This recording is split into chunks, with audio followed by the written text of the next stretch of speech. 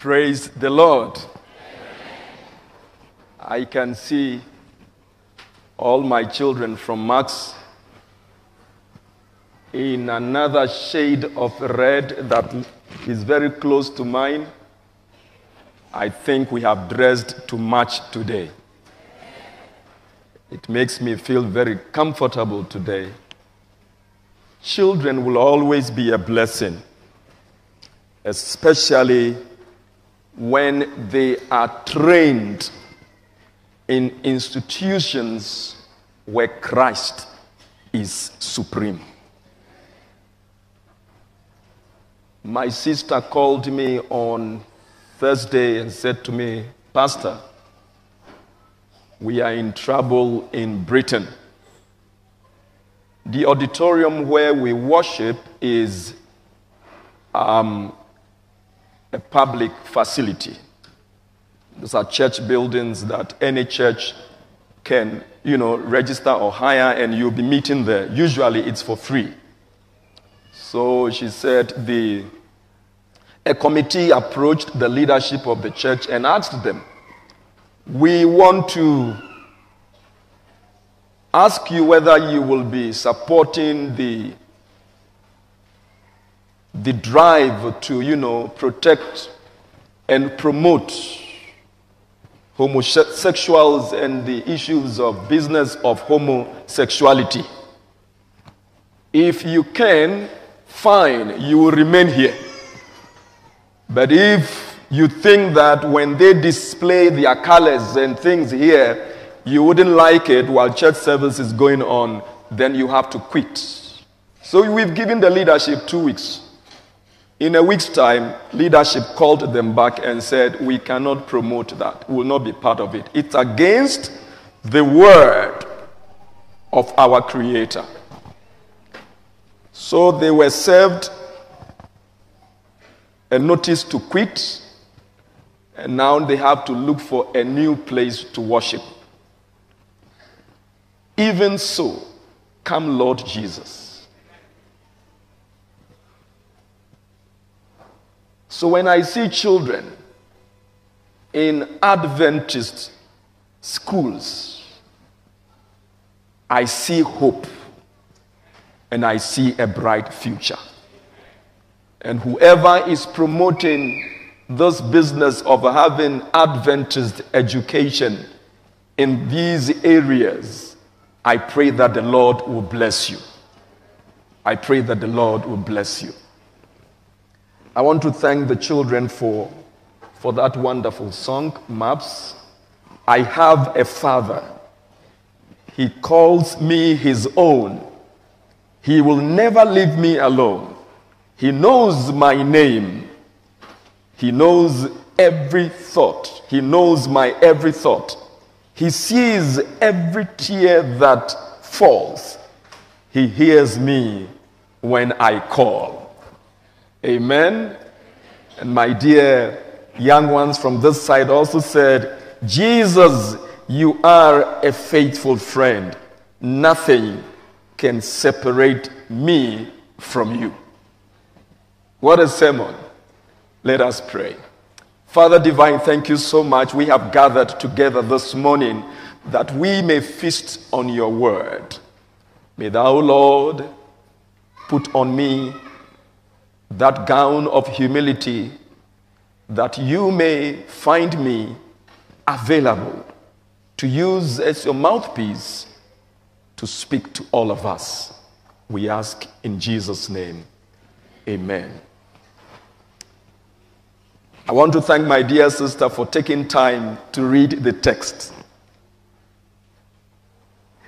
She asked me in the vestry, "Pastor, am I making a mistake? Am I supposed to read everything?" I said, "Yes, you are supposed to read everything. And I'm even thinking of adding more. The fourth man. The fourth man. When the text was mentioned, the reference, Pastor Akali said, 'Hey, Pastor, the fourth man. The fourth man.'" You know, when you hear a fourth man, Many thoughts come into your mind, true or false. It could be that there is a woman who is going after men and now she is on the fourth man. So I think I put many of you, especially those who did not have time to read the text during the week, I put your minds in trouble, including my senior pastor. The fourth man. Could it be that a fourth man is about to die? This morning, I want to introduce you to a fourth man that will make things easy for you in your life. I met that fourth man, and I ensure that since that day when I met him, about 32 years ago, he always is my fourth man. The fourth man. This message is nothing but a message that is drawing our attention to a conflict over false worship. The stories in the book of Daniel are not bedtime stories. They are a forewarning to the Christians in the end time and describing what to expect if they would be faithful to Jesus. I want to draw your attention that in the end time, it is a fact that false worship will be enforced. True worship will be forbidden. That fact we must all know and accept. In the book of Daniel chapter 3, from the beginning, verse 1, Nebuchadnezzar the king made an image of gold whose height was 70 cubits, and the breadth thereof 6 cubits. He set it up in the plain of Dura, in the province of Babylon. King Nebuchadnezzar was the ruler of the then world, a powerful man that you dare not provoke.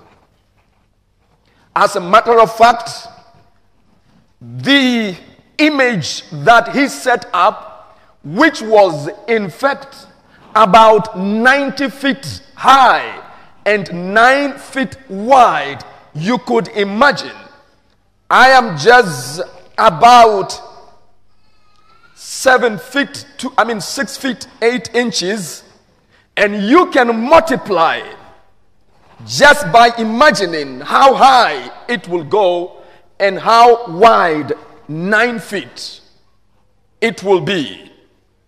Nebuchadnezzar was given the interpretation of a dream that he had.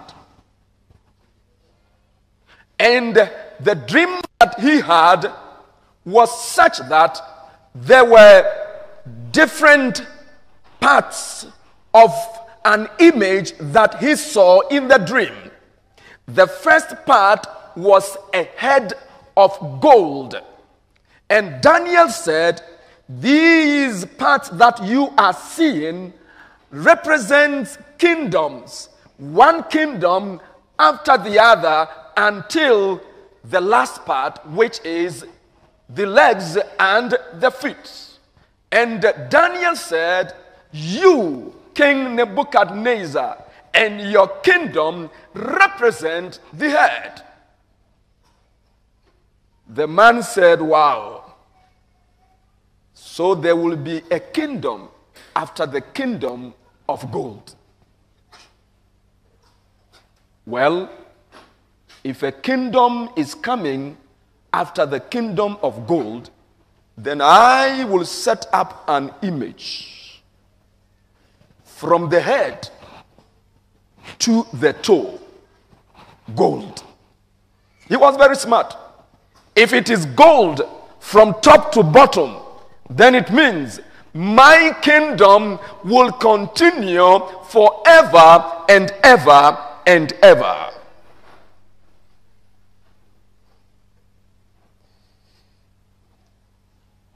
So the image was set up. Verse 2.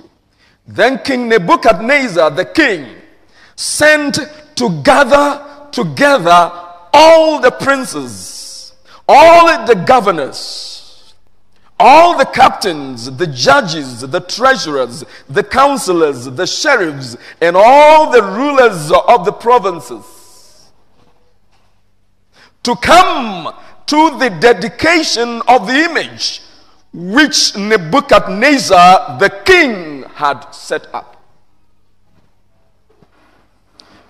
Then the princes, the governors, the captains, the judges, the treasurers, the counselors, the sheriffs, and all the rulers of the provinces were gathered together unto the dedication of the image that Nebuchadnezzar the king had set up. And they stood before the image that Nebuchadnezzar had set up. You see, that the phrase Nebuchadnezzar had set up keeps on being repeated, just for the reader to understand that anyone and anybody who makes a move against the dedication of this image will face the madness of King Nebuchadnezzar. Then an Herod cried out, an announcer, "To you it is commanded, all people, nation, and languages." Verse 5. That at what time you hear the sound of the cornet. May I have the pianist there? At the time you hear the sound of the cornet. That's right. The flute, the harp, the sackbuts. This one was there during the time of Nebuchadnezzar. And by the way, take note of the sackbut. What about the pastry?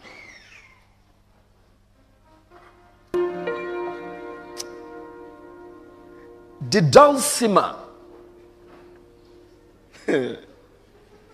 And all kinds of musical instruments.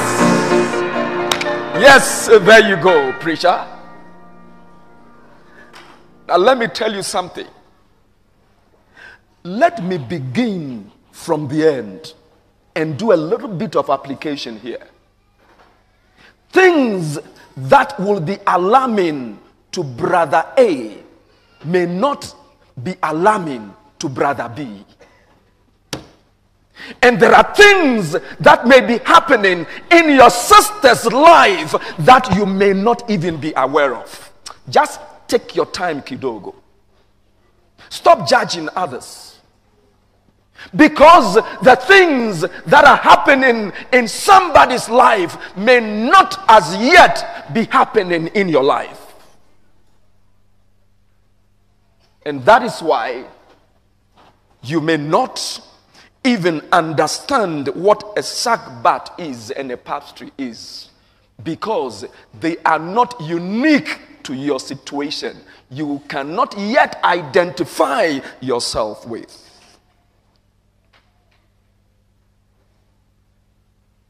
And so at the such time, when you hear all kinds of music, ye fall down and worship the golden image that Nebuchadnezzar hath set up. Verse 6. A warning. And whoso falleth not down and worshipeth shall the same hour be cast into the midst of the burning fiery furnace. Therefore, at that time, when all the people heard the sound of the cornet, the flute, the harp, the sackbut, the psaltery, and all kinds of music, all tugul. Do you know that one? Are my countrymen here? Tugul. Do you know tugul? Chemege? Missing Kararang? There is one there. Now I know that the Kalenjis are here. By the way, we are the best runners. And also we cannot have enough flesh to look very nice. We have the legs and the stamina.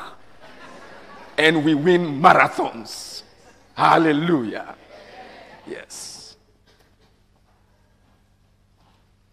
I love Kenya. It's a country of diverse riches and cultures and talents. May God bless you. And whoso falleth not down and worshipeth shall the same hour be cast into the midst of a burning fiery furnace. Therefore, at the time when all the people heard the sound of the cornet, the flute, the harp, all kinds of music, all the people, the nations, and the languages fell down and worshipped. They worshipped the golden image that Nebuchadnezzar, the king, had set up. Somebody is going to set up an image of supremacy. Wherefore, at that time, certain Chaldeans came near and accused the Jews. The Jews were accused. They spake and said to the king Nebuchadnezzar, O king, live forever. Thou, O king, hast made a decree that every man that shall hear the sound of the cornet, every man that shall hear the sound of joblessness, every woman that shall hear the sound of divorce, every woman that shall hear the sound of a broken home, every man that shall hear the sound of being fired from work, every man that shall hear the sound of sickness shall fall down and worship the golden image.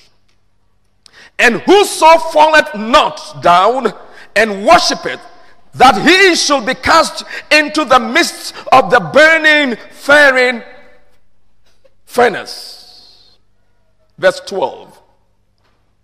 There are certain Seventh-day Adventists. Not all of them. There are certain Seventh-day. Are you reading from your Bibles? There are certain Christians whom thou hast set over the affairs of the province of Babylon, Shadrach, Meshach, and Abednego. These men, O king, have not regarded thee. They serve not thy gods, nor worship the golden image which thou hast set up.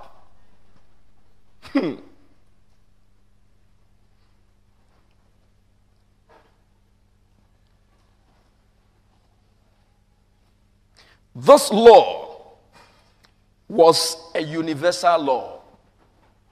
All people, tribe, nations. And it was an effort to unite church and state, religion and politics. And the penalty was death. This message this morning and the narration and the condition of the 3 Hebrew boys represents the condition in which Christians, especially Sabbath keepers, will be at the time of the end. But the 4th man.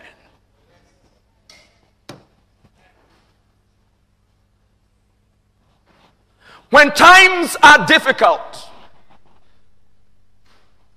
when you are not able to achieve your goals, you do not have money to pay your school fees, you have moved from the countryside into the city, and the only man at your workplace who is capable of assisting you, young woman, says, I am married, but if you can become my second wife, I will provide a 3-bedroom apartment free of charge. Will you bow to the image of Nebuchadnezzar?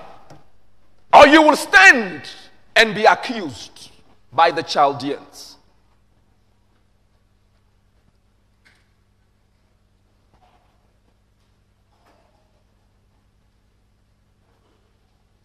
Verse 11. And whoso falleth not down and worshipeth not, that he should be cast into the midst of the burning fiery furnace. There are certain Jews whom thou hast set up. There are certain people. If 7-day Adventists who are faithful to the core are being looked for and be imprisoned, I want to ask you, would you be found guilty? Would you be found guilty? If worshiping God in truth and in spirit was a crime, would you be found guilty in the court of law? Or you will be assessed, and according to the evidences of unfaithfulness, you will be discharged and set free, declared innocent.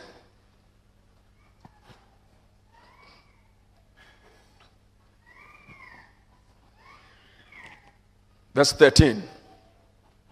Then Nebuchadnezzar, in his rage and fury, commanded to bring Shadrach, Meshach, and Abednego.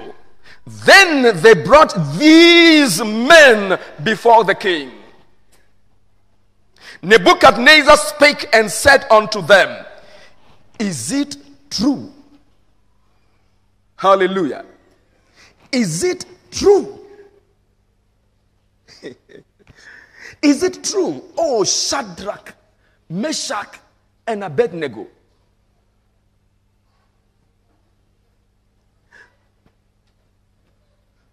Is it true that you do not worship my gods, nor worship the golden image which I have set up?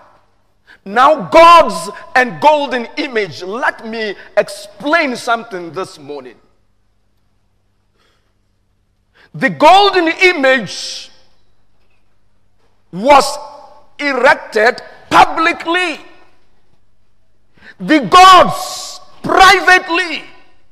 The question to the Hebrew boys, the question to those 3 7-day Adventist faithful Sabbath keepers was, is it true that in public you do not bow to the golden image? And is it true that in your private life you are still faithful? Hello, somebody. For it is easy for some of us to display a public appearance of holiness, but in our private lives we desecrate that same holiness, the righteousness of Christ.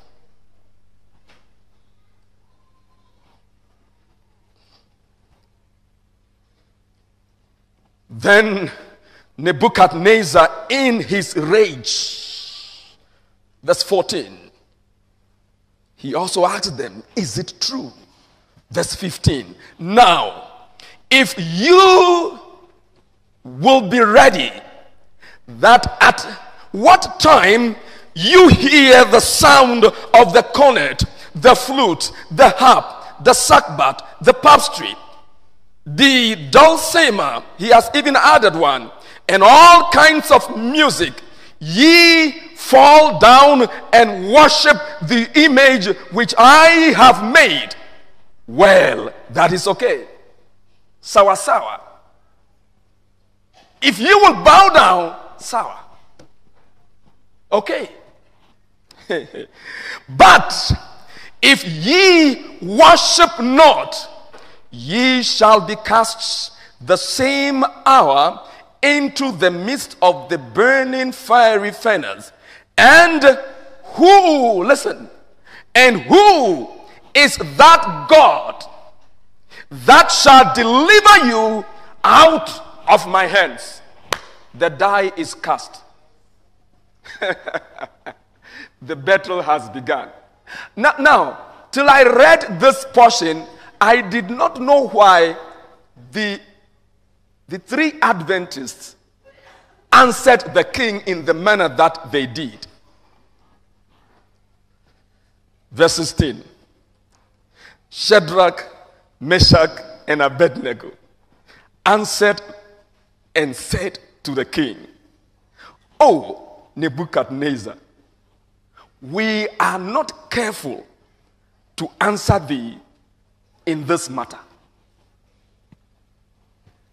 Nebuchadnezzar, don't expect that we will be diplomatic and nice in answering this particular matter. This one, no, apana. Apana kabisa. Apana tugul.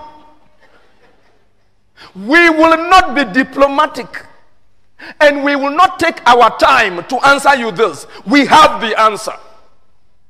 When the young man has called you and said that this chemistry of, is hunting him in his body. Do you love me? We are now dating, young woman. If you seriously love me, then let's go to bed as a proof. Will you take your time to answer? Or you will say, I have the answer. Not until we are married, we will not do that which God says married people should do. We will not be careful in this matter. Hallelujah. Now verse 17. If it be so, our God whom we serve is able to deliver us from the burning fiery furnace, and he will deliver us out of thine hand, O king. They said, king, oja kidogo, wait a little bit. Our God is able to deliver us. Our God is able to deliver us from your hands. The challenges are there. In the home, there is no peace. At work, there is no peace. At school, there is no peace. In the business, there is no peace. we are challenged to bow to the worldly golden image. King Nebuchadnezzar, our God is able. We just want you to know that we serve a miracle working God, and that he is able to deliver us, and he will deliver us. Now when they said this, Shadrach whispered to Abednego, said,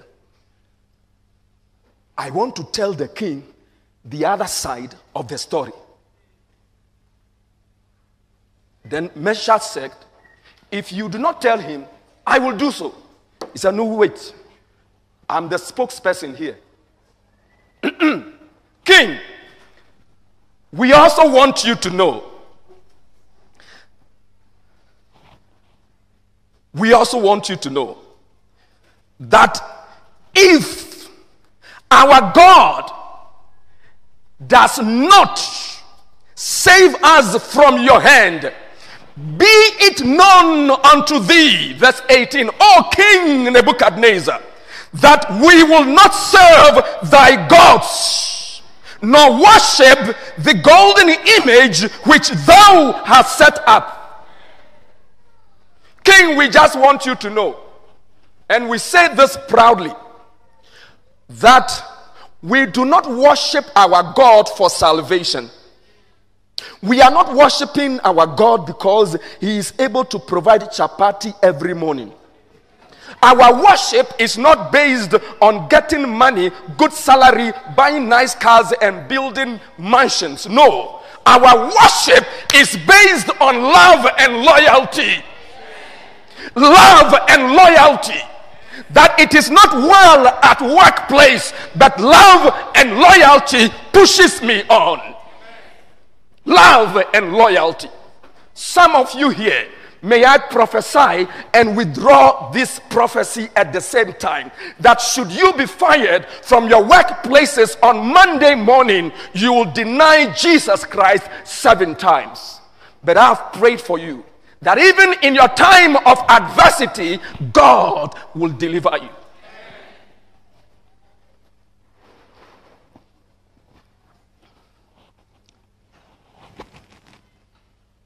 Be it known unto thee, O king, that we will not serve thy gods, nor worship the golden image which thou hast set up. Then Nebuchadnezzar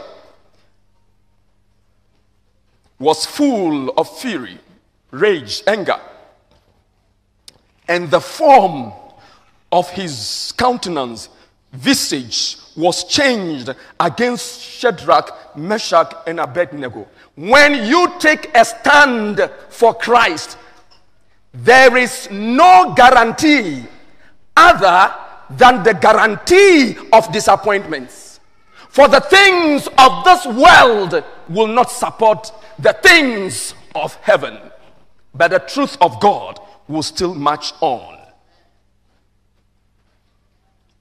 Therefore, he spake and commanded that they should hit the furnace 7 times, 7 more times than it was. Verse 20. And he commanded the most mighty men that were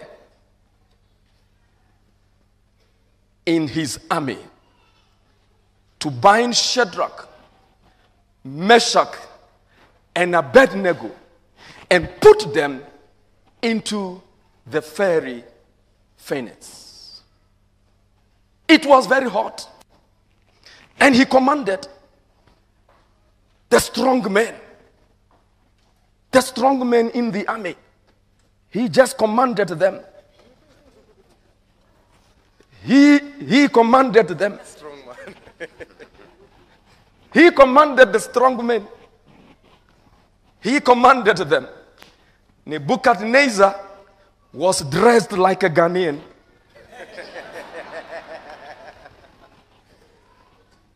Can someone give me a chair from there? He commanded them. Nebuchadnezzar commanded that go and bring them Shadrach, Meshach, and Abednego, those little tiny 3 boys from there. They said they are actually here. So they said they should bring them. They went. And the fire was set. I can see, you are seeing the fire. The fire is this side and it's burning 7 times. The Bible says they were all tied hands and feet, and they were pushed into the burning fiery furnace. They were thrown inside there, and so now they are all down. They are all down in the burning furnace. Now these mighty men that brought them and pushed them into this burning fiery furnace, the Bible says the heat was too much, and so it killed all of them. It killed all of them. They all died.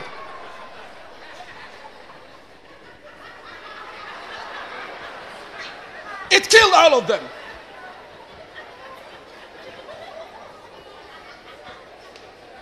And now they are dead. All of them dead. While they were in the burning furnace, pretend as if you are not seeing what is happening. You are only seeing the soldiers that are dead. And all of a sudden, God opened the eyes of King Nebuchadnezzar. And he called the other army officers. He called them and said, hey, come here.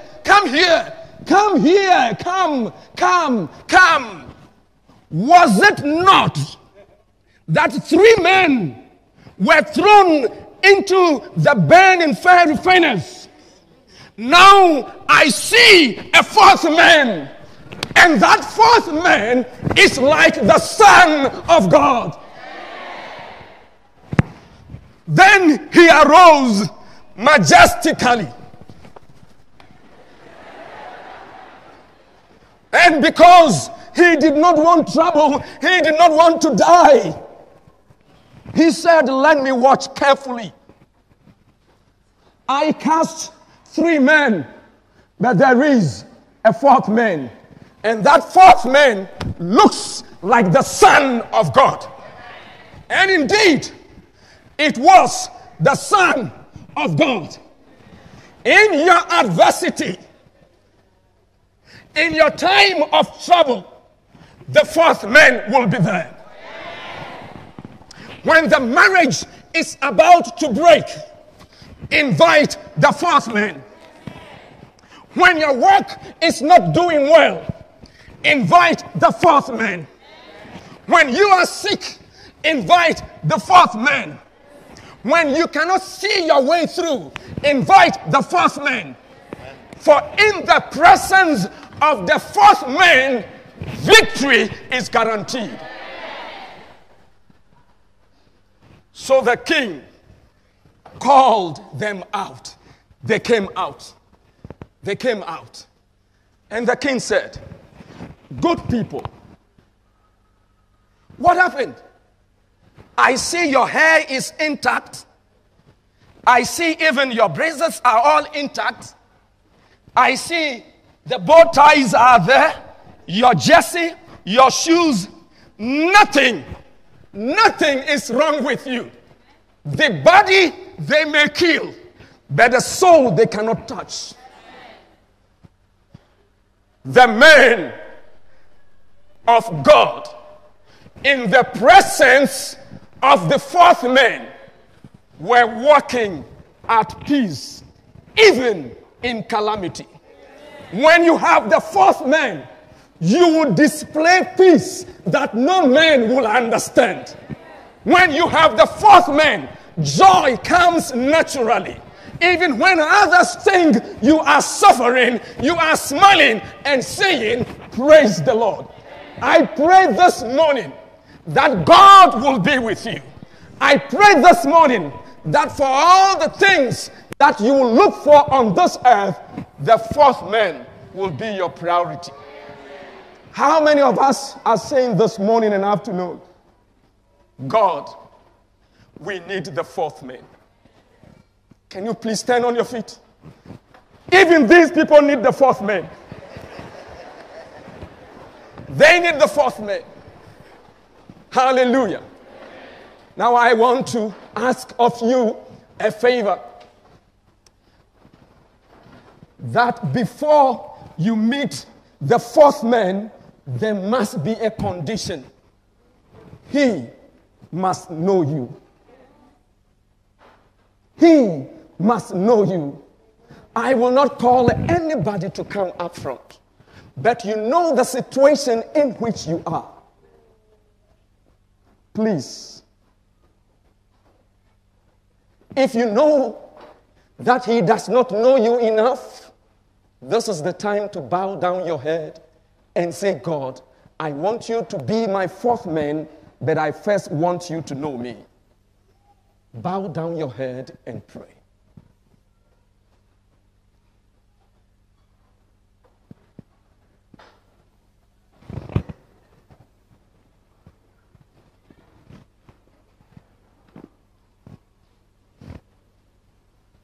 I hear the Savior sing, thy strength indeed is small, shall the weakness should pray, find in me thine all in all.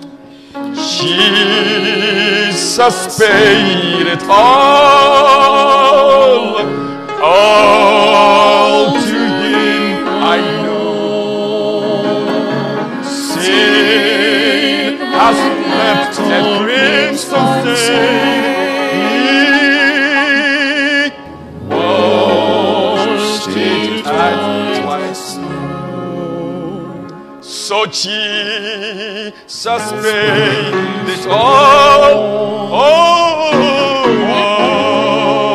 To him I owe.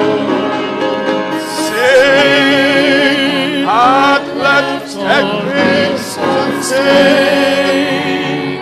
He washed it white as snow. Maybe you have not yet been baptized, but you want God to identify you. You want to be known by God.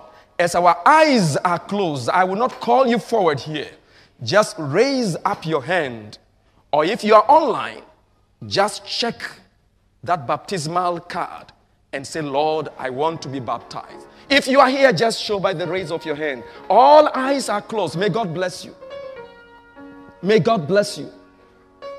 May God bless you. Heavenly Father, your children are standing before you.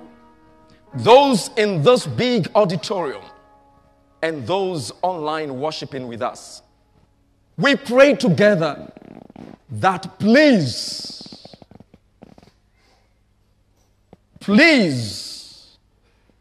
may you identify us in your records. We want you to know us, and we want to know you better.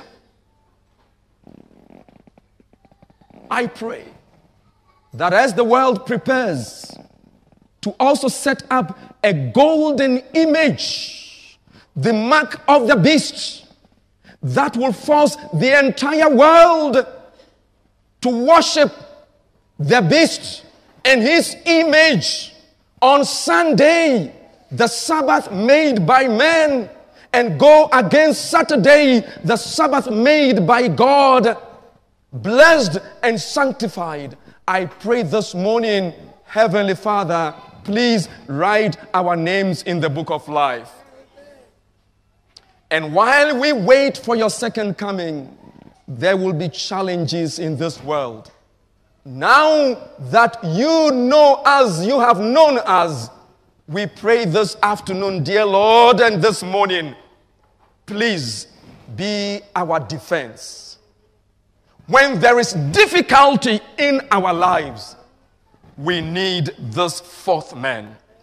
May the fourth man be with you in all situations. Dear Lord, be the fourth man. We don't need just any fourth man. We don't need a fourth man. We need the fourth man. Thank you for being our fourth man. We bless your name in Jesus' name. Amen. May you be seated.